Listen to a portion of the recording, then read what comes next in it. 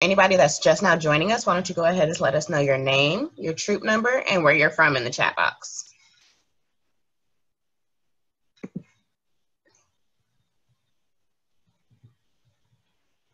All right, to start off our meeting, we're gonna go ahead and do the Girl Scout Promise and Law.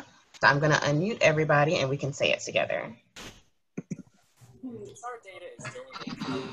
In my honor, to serve God in my country, to help people in all times, to live by the Girl Scout law. I will do my best. Be honest and fair, friendly and helpful, considerate and caring, courageous and strong, and responsible to what I say and do. Respect authority, use resources wisely, make the world a better place to every Girl Scout. You already know this by the time. Okay.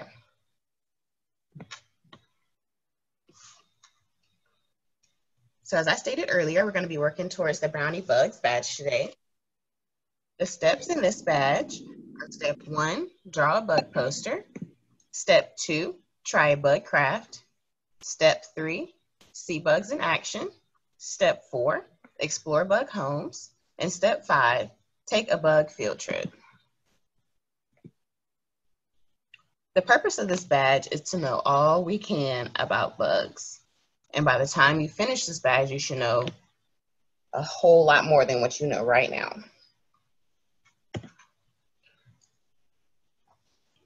So for today, we will only be working on step 1, draw a bug poster. Step 2, try a bug craft. And step 4, explore bug homes. The supplies you're going to need for today are a large sheet of paper or poster board, coloring utensils, a book or a resource on insects and bugs, a paper plate, pipe cleaners, googly eyes, and a blank sheet of paper.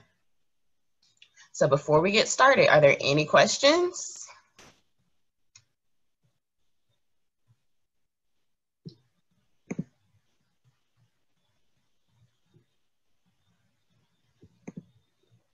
Okay, I don't see any, so we're going to get started.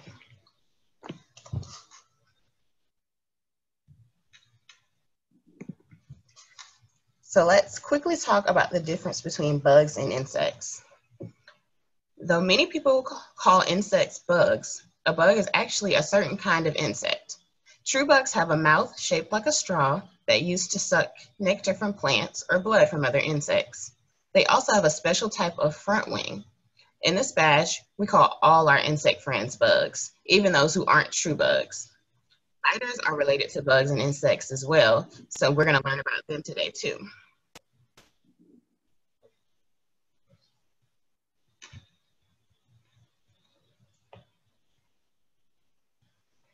So why don't you girls tell me what kind of bugs you see most around where you live in the chat box?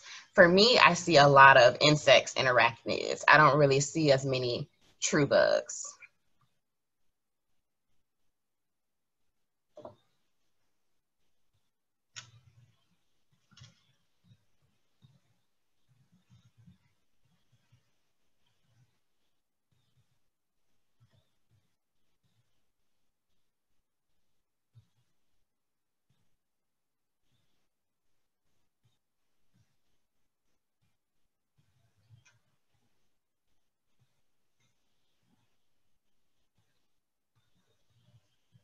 Mosquitoes.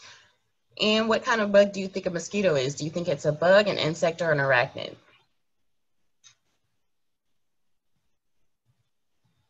Rosalie, cockroaches. Water bugs from Olivia.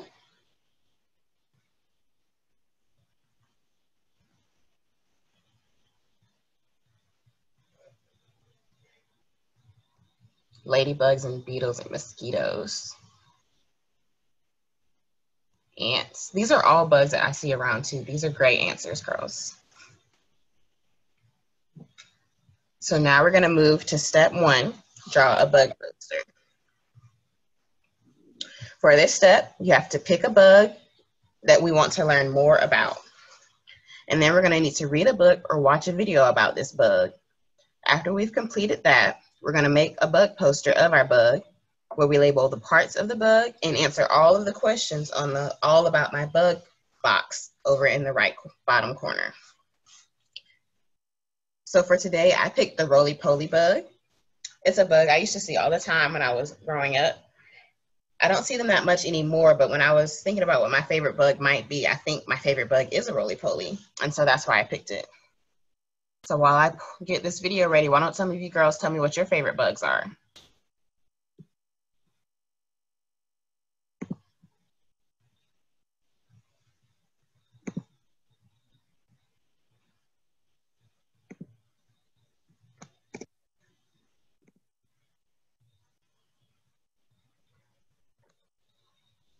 Honeybees, oh, ladybugs.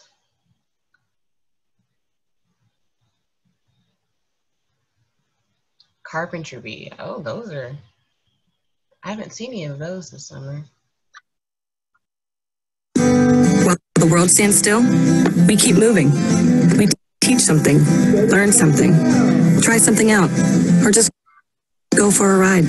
Shop online, pick up.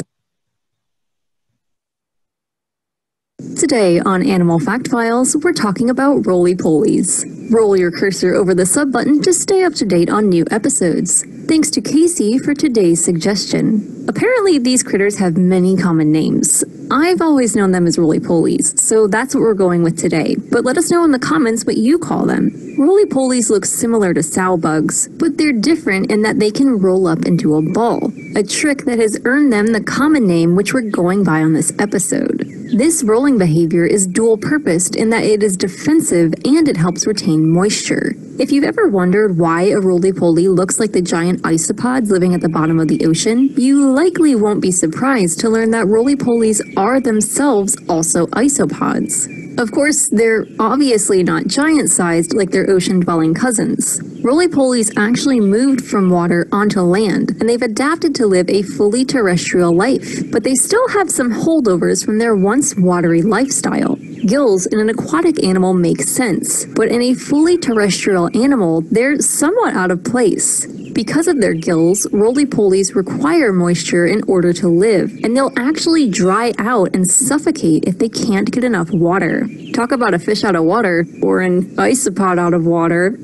Roly-polies are some of the only crustaceans that have developed an entirely terrestrial lifestyle. After moving to land, roly-polies set out to conquer the world, though it took them some time. Roly-polies are originally from Europe, but at this point they've become what's called a cosmopolitan species, meaning you can find them just about anywhere that's suitable for them to live. As long as there's enough water and the temperature is appropriate, roly-polies can be found just about anywhere. Of course, there can't be too much water because they'll drown in aquatic environments.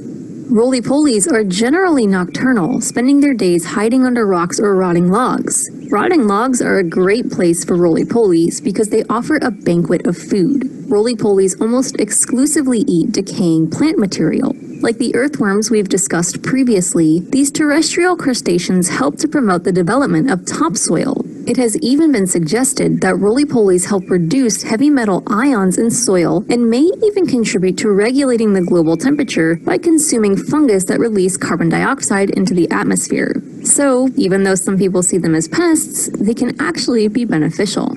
Roly-polies live an average of 2 years, but some can live longer. Babies will develop in a brood pouch carried by the female roly-poly and hatch within a month's time. The babies will stick around until their first molt, then head off on their own. During the course of a year, a female may produce 2 or even 3 brood pouches, all containing anywhere from 100 to 200 eggs. Throughout their lifetime, roly-polies have to watch out for spiders, lizards, and small mammals, who may take them for a tasty snack. Even some humans have partaken in meals of roly-polies, calling them wood shrimp. I don't even eat regular shrimp, so I sure wouldn't be trying one of these guys. How do you feel about dining on roly-polies? For more facts on roly-polies, check out the links in the description. Give a thumbs up for roly-polies, and thank you for watching Animal Fact Files.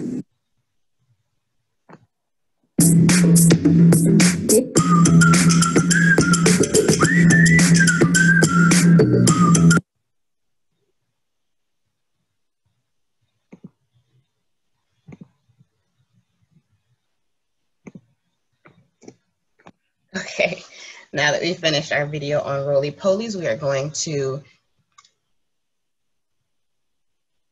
create a poster of our bug.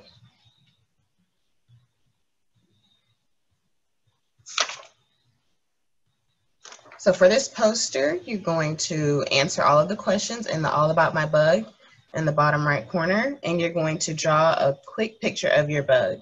If you don't want to do roly-polies, that's okay. You can do any other bug. Just make sure you find a resource that can answer all of the questions for the All About My Bug.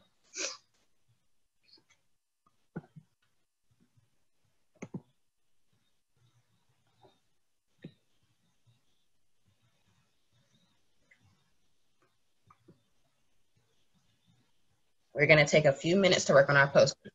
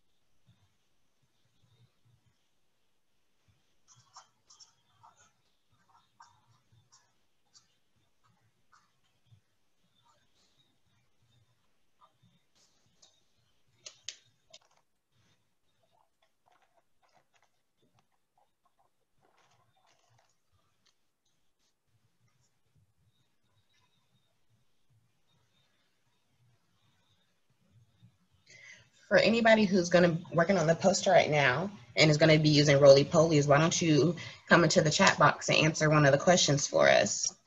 Where do you think the roly-poly lives? How long does it live? Do you remember what the video said that it eats? And then the other questions that you could maybe answer for us. What do you think is good about a roly-poly? What do you think is not so good about a roly-poly? And who are a roly-poly's enemies?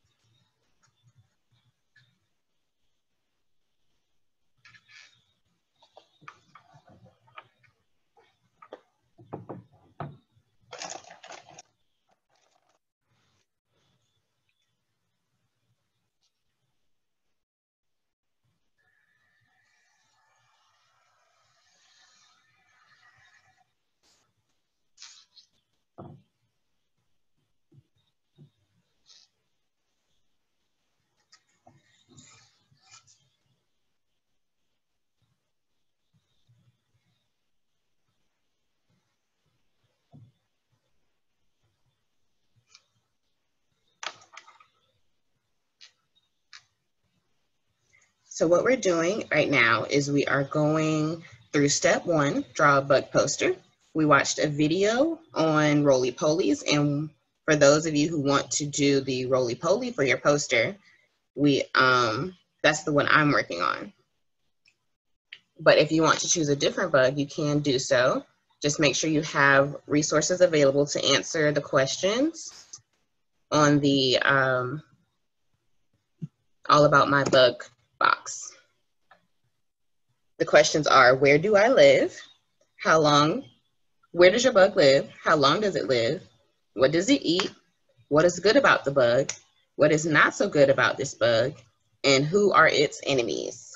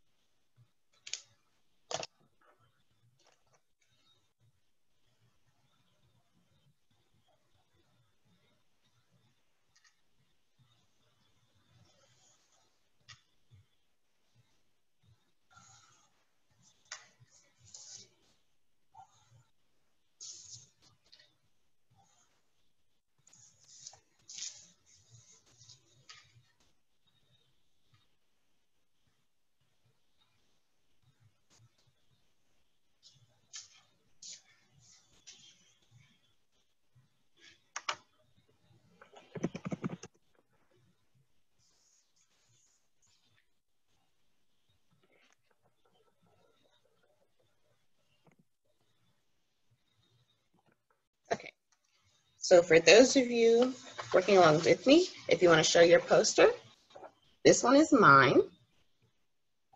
I had to get on Google to find out who the enemies of the roly-poly are.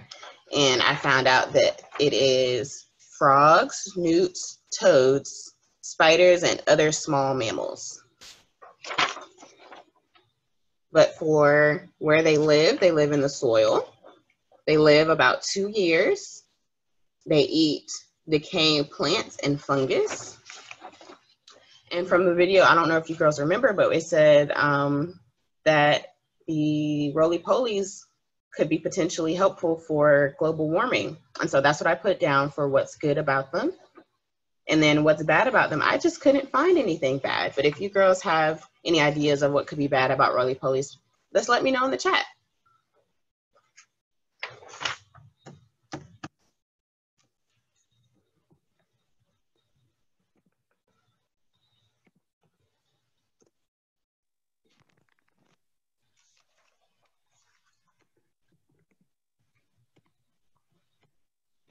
Alrighty, we're now going to move to step 2, draw or try a bug craft. So for this step, we're going to be making a paper plate spider.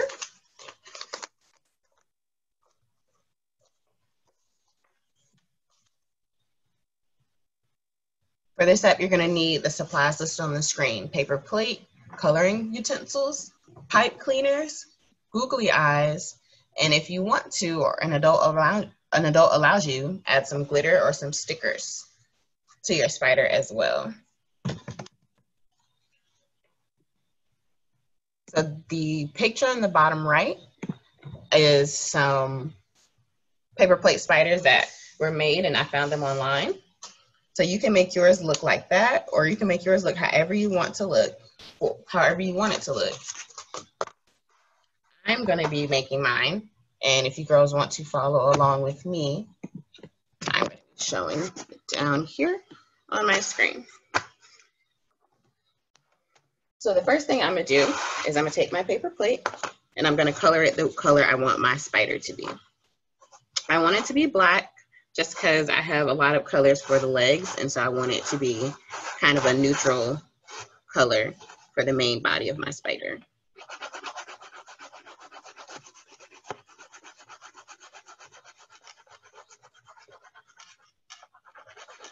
Does anybody want to tell me in the chat box maybe what their favorite kind of spider might be?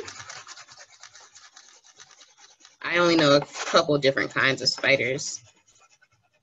The spider from Charlotte's Web, I'm not actually sure what kind of spider it is, but that'd probably be my favorite kind of spider because it was really, really nice to over. Tarantula, Addison says none. That's fair, that's very fair.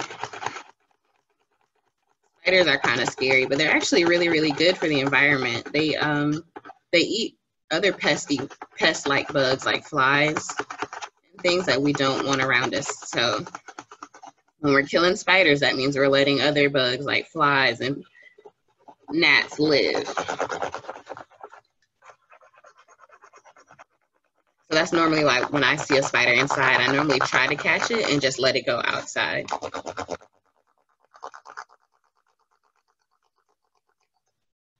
Daddy long legs. Oh, there's a cool. Black widows are, I think black widows might be, is that the one that's poisonous, maybe? Maybe not, I can't remember.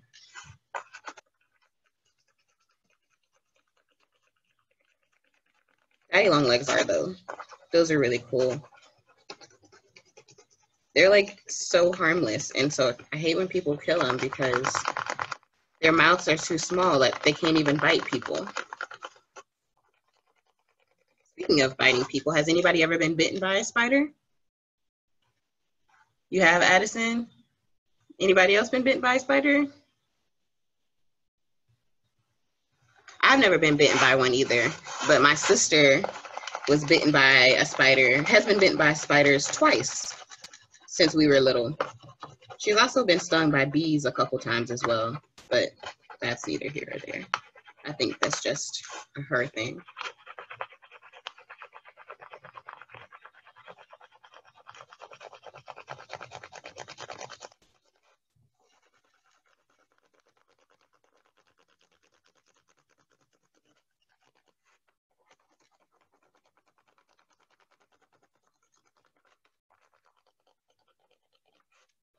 Golden silk spiders are my favorite. I've never heard of golden silk spiders. I'm gonna have to look those up when we get out of here today. Okay, my plate is all colored black.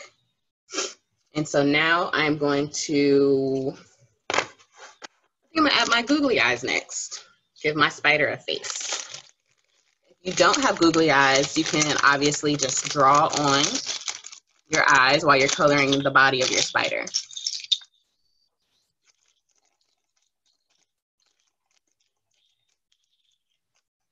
And I have some glue for my googly eyes.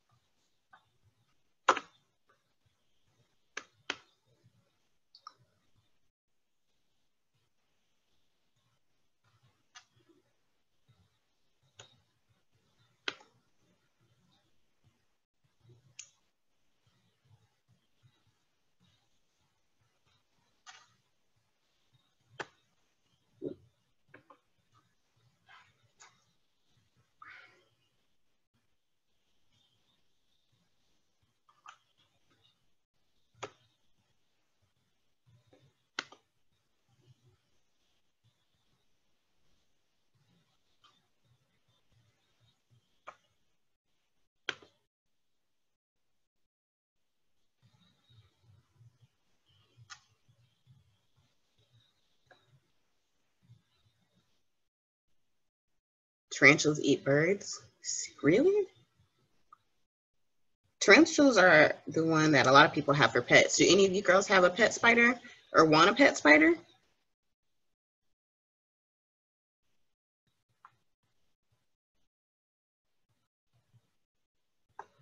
How many eyes? You can put however many eyes you want to put. I'm just using all the ones that I had with me. Spiders, I think spiders have a lot of eyes. So I'm just putting them 1, 2, 3, 4, 5, 6, 7, 8. I have 9 eyes, but you can put however many you want. If you only want to put 2 eyes, if you only want to put 1 eye, you can do as many as you want to do. If you want to put 20 eyes on your spider, go right ahead. You're going to put 6. Awesome. Addison answered my question. Does anybody else want a pet spider? They have 9 eyes. Thanks, Madeline. So this is my spider's face. With my googly eyes, my eyes kind of move around when I turn it. And so now what we're going to do is we are going to add our legs to our spider. I'm using pipe cleaners, and I have 8 different colors. So all of my legs are going to be different colors. I have glue, and I'm going to tape my legs to the back of my plate. Glue my legs to the back of my plate. I think I might also tape them down just in case, because I don't know if the glue is going to dry fast enough for the legs to stick. So what you're going to do with your legs is you're going to take them and you're going to bend your pipe cleaner in half. That way your spider has bent legs. And then you're going to tape or glue down each leg, 4 on each side of your spider. If your paper plate has ridges or indentions, it might be easier to glue down the legs in those spots.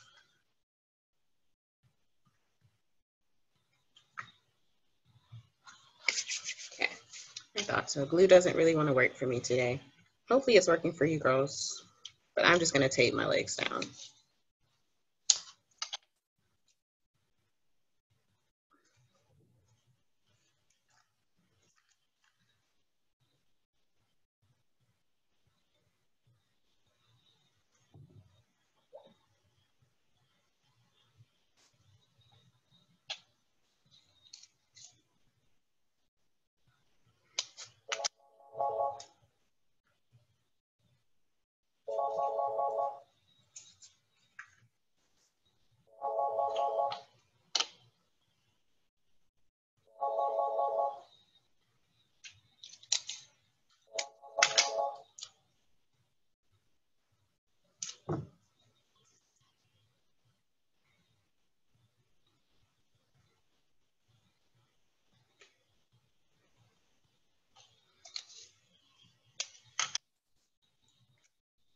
While we're working, does anybody have any questions for me?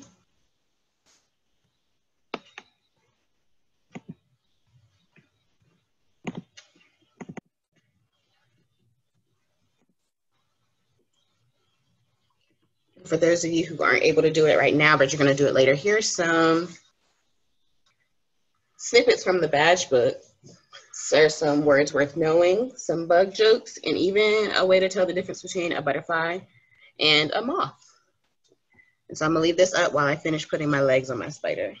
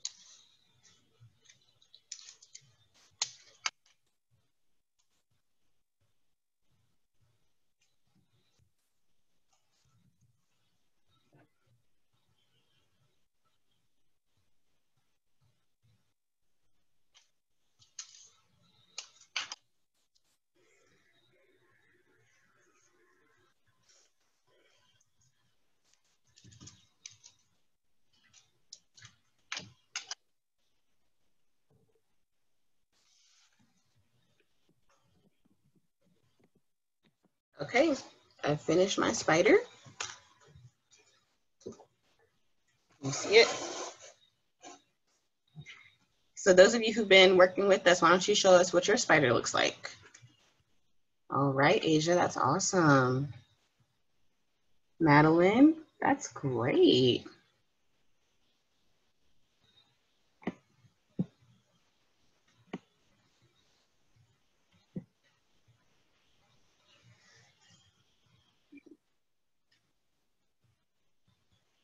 Okay. We get finished with our spiders.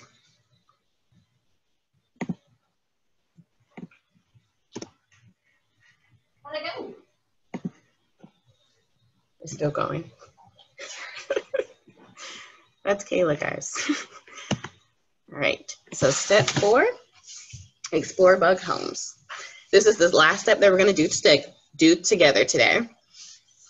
For this step, we're gonna be drawing a cocoon. So you're gonna need a blank sheet of paper and some coloring utensils. But before we start drawing our cocoon, let's watch a quick video on what happens for a caterpillar to become a butterfly.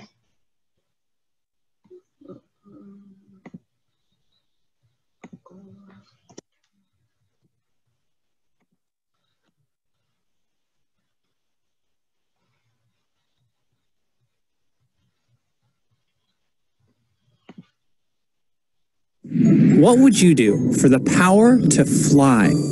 How about shedding your skin and dissolving your own muscles? Now, believe it or not, that gruesome process is how caterpillars earn their wings.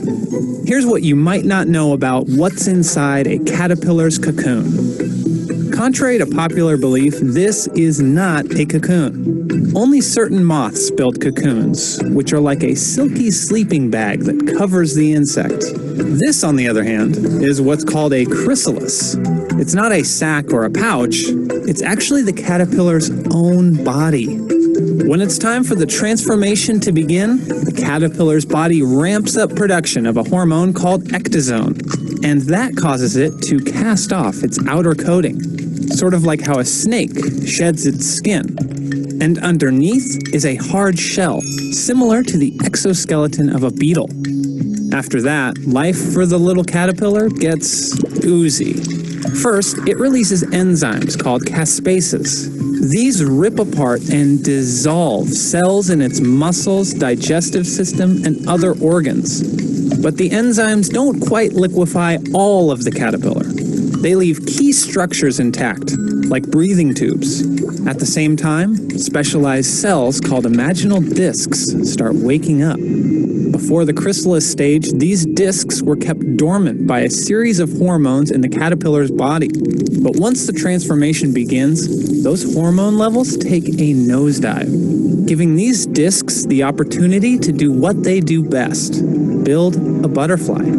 You see, each disc contains the genetic recipe to form a different adult body part, starting from the inside out.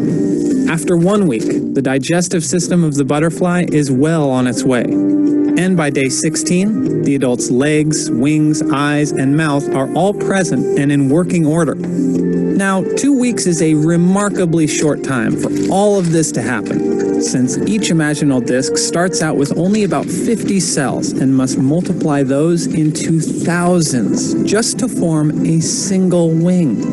And if you checked out the chrysalis around day 16, you might even be able to see those brilliantly colored wings. Because for some species, their chrysalis turns transparent in their final days of metamorphosis. Now, fully formed, it's time to hit the road. The chrysalis splits open down the center and the butterfly escapes. Meanwhile, a reddish liquid spills out. That's all the waste the butterfly, nay, caterpillar, produced during its stay. Once its wings expand and harden, it's ready to mate, pollinate, and slurp nectar to its heart's desire. But one of the most interesting parts of all, research suggests that butterflies and moths can remember their caterpillar days. In one study, researchers trained moth caterpillars to associate an odor with an electric shock. So whenever the larvae smelled it, they'd move away. But even after they transformed into adult moths, they still avoided the scary smell. It makes you wonder what else they could recall from their younger days.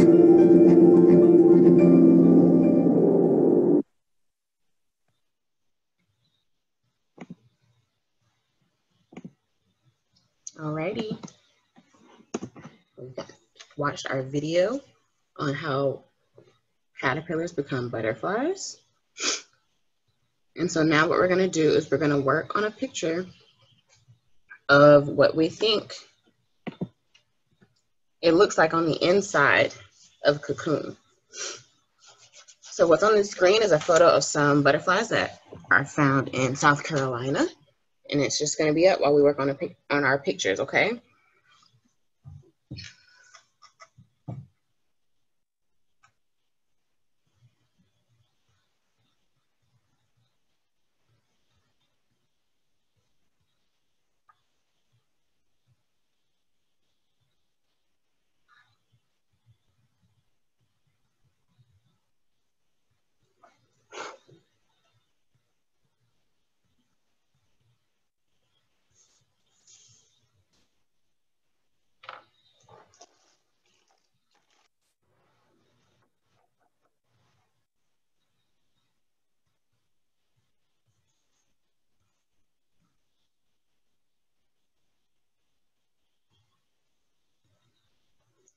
So earlier we saw from the badge book an example for how we can tell the difference between butterflies and moths. For those of you who are finished or those of you who aren't drawing right now, why don't you tell us another way you think you might be able to tell the difference between a butterfly and a moth?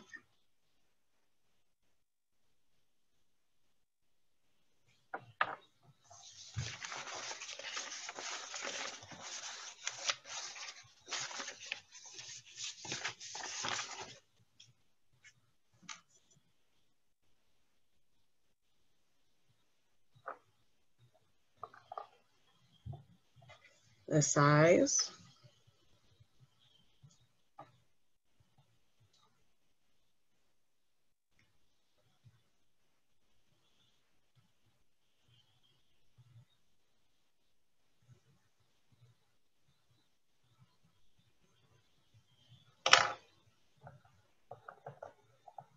the chrysalis,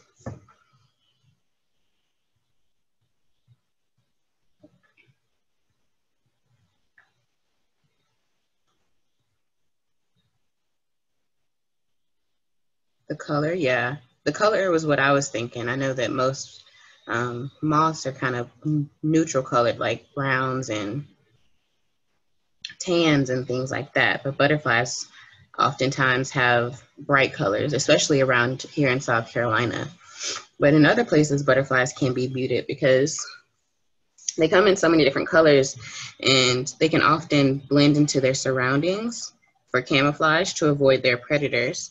And so their wings will be the color of the area that they live. So they might have wings that look like leaves, or they might have wings that kind of look like tree bark.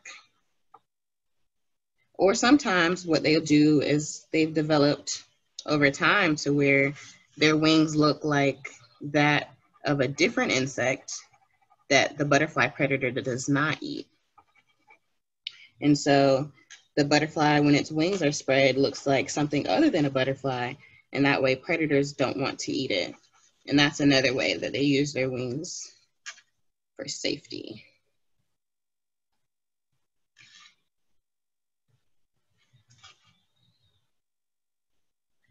While we're finishing up our picture of our butterflies, do any of you girls see any picture or any butterflies in the picture that you think you've seen around your house before?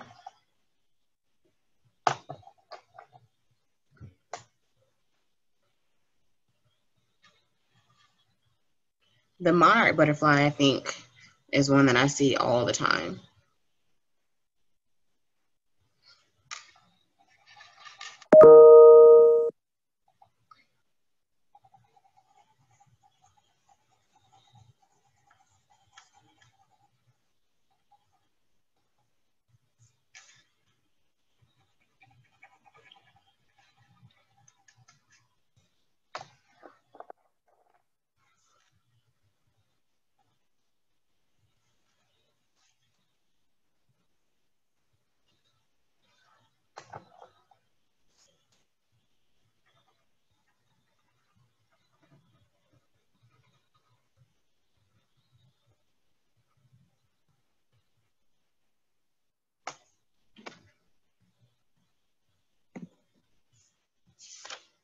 Okay, this is my idea of what maybe it looks like on the inside of a cocoon or a chrysalis. Did anybody else draw one? The red stuff is because when he said when the butterflies come out, they get rid of all their waste, and that was red. And so I just colored the extra space in my chrysalis red. Awesome. Asia, I didn't get to see yours. Can you put it back up for me?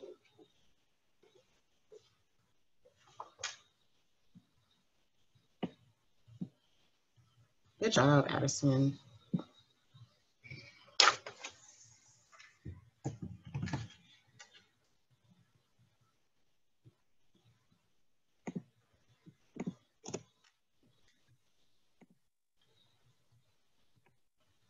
Okay. So now we're gonna recap. So today we worked on step 1, draw a bug poster. Step 2, try a bug craft. And step 4, explore bug homes. Now it's time for you to go out in nature and see real life bugs with your own eyes. So for step 3, see bugs in action, I suggest the step where you watch 3 bugs.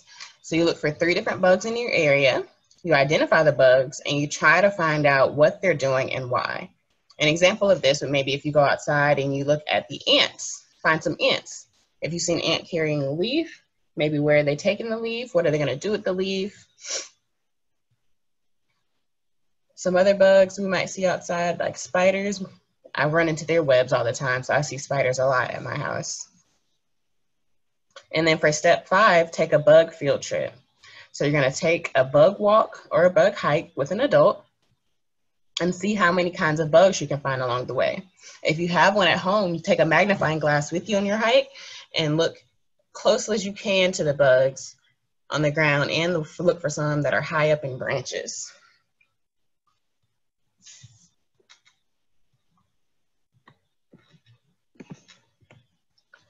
So this slide has the links for the photos and videos that I used today for our meeting. Thank you, girls, for joining me. There's going to be more Brownie badge work next Tuesday, and later today on our Facebook page, there's going to be an all-level activity. So I want to say stop sharing. Okay. All right. Bye, girls. Have a good day.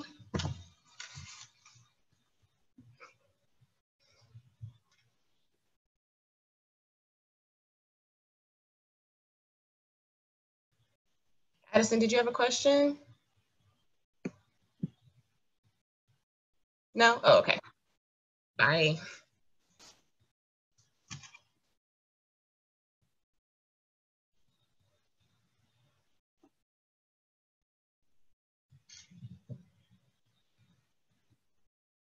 Bye, Madeline.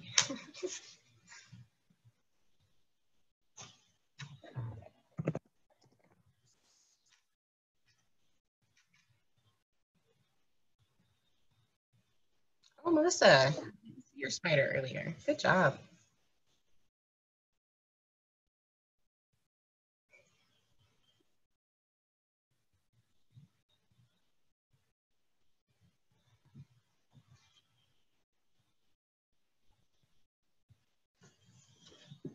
Bye, Melissa.